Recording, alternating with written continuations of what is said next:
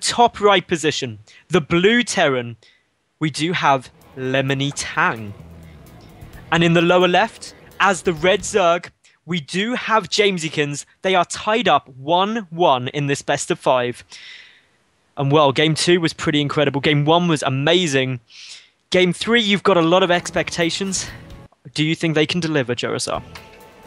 212 drones says they're going to struggle, but they're certainly going to give it a good shot. I mean, that was...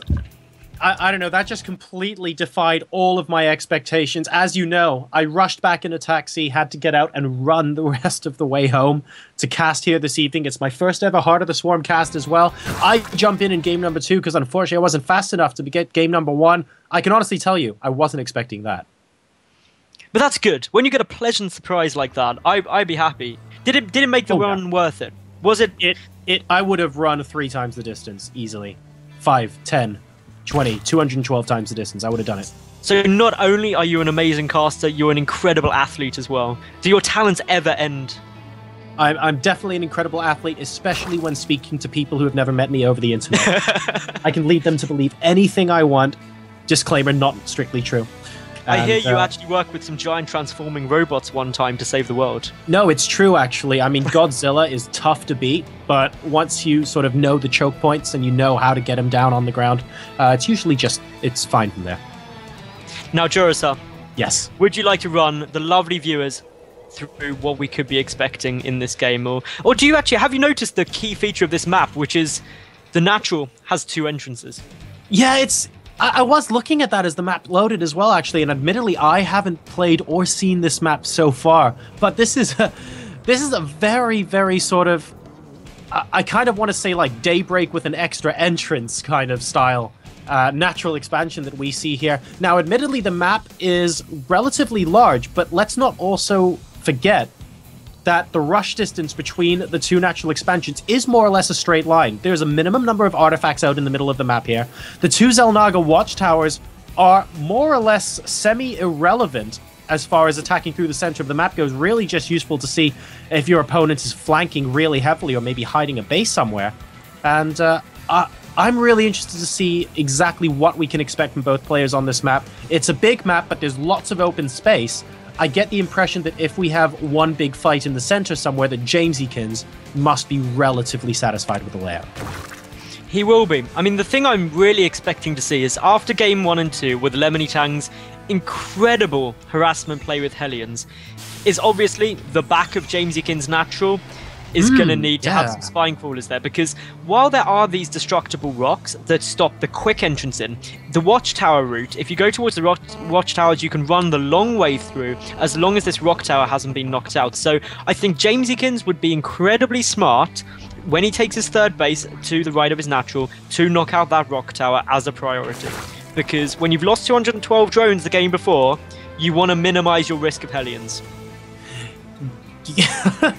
I don't really think there's any way to make that point better. Once you do lose that number of workers in a game, you have to be thinking to yourself, maybe next time around I'll consider doing things slightly differently. And we certainly see that here in this occasion as the Roach Warren already getting put down by Jamesykins. I wonder if he's planning some early game attack.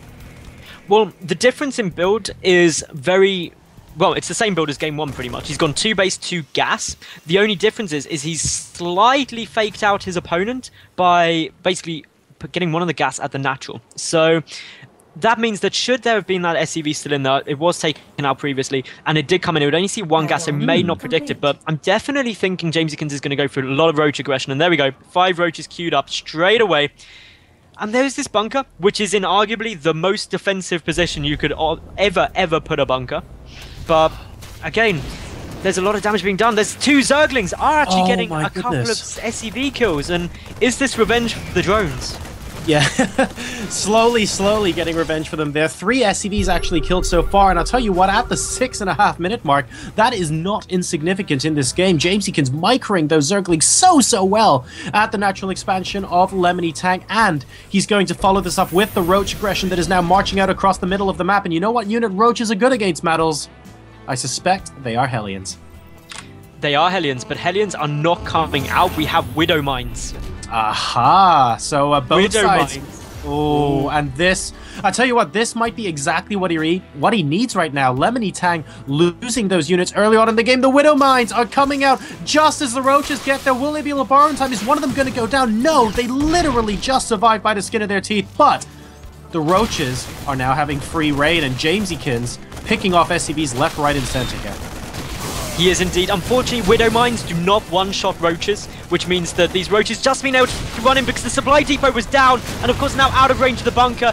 That move up into the main base may just be the winning move. Look at how many SCVs are going down here. We see that the tank was knocked out near instantly, and as such, so many SCVs dying. There are more Widow Mines out, but of course still there are 4 Roaches in this base with 2 Marines valiantly trying to kill them off. But Jorasa, 24 SCVs have been killed. Yeah, and I have to say, while I don't think this game is going to get all the way up to post 200, by the 8-minute mark, that is definitely a really good number to be at. Jamesykins reading his opponent perfectly here with his early game Roach aggression, not wanting the Hellions to come in. LemonyTang deciding instead to go for those early Widow Mines by way of sidestepping any potential difference that Jamesykins comes in with the build.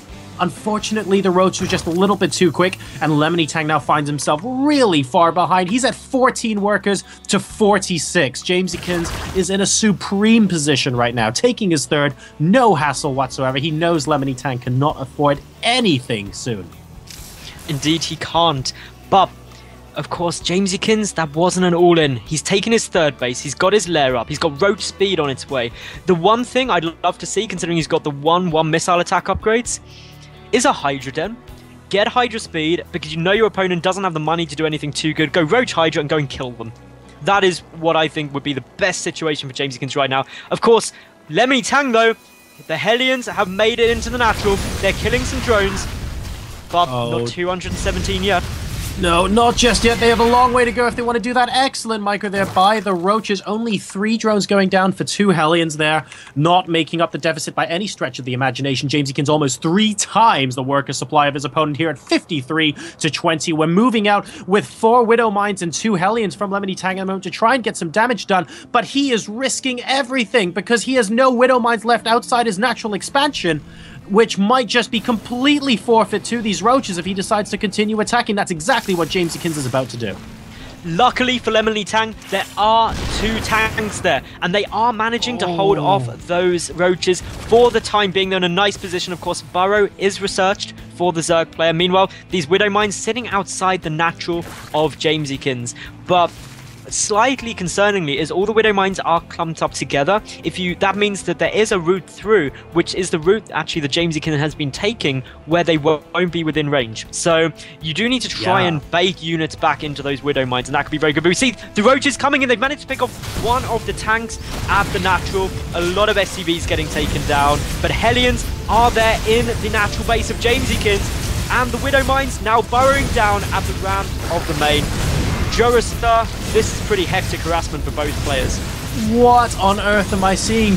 This is like a boxing match. Both players just completely slugging it out at the moment. There are 0 workers mining at the natural expansion of LemonyTang right now. His orbital command is at about half health, but we have Hellions moving into the main of Jamesykins as well. Jamesykins, after pulling a 14 to 40-something worker supply lead, all of a sudden losing so many workers, and the number of workers killed in this game has gone from 31-3 to 31-29, and 3 Hellions are still alive. Is LemonyTang actually going to be able to come back here? It's going to be close. Of course, those Hellions are now going to be dead because of the Roaches. Luckily for Jamesykins, he morphed some Overseers in order to pick off those Widow Mines. But the big point is now LemonyTang has actually killed more drones than he's lost SCVs. The worker count 37 to 26 in Jamesykins' favour, and actually LemonyTang doing what I would consider a smart move of abandoning his natural for the time being and just sitting behind a wall with some siege tanks there. Yeah, I think LemonyTang has a big disadvantage at the moment, which is the size of his standing army. He has done so much economic damage to Jamesykins right now, completely taking him aback, and he's had to move his natural expansion into his main.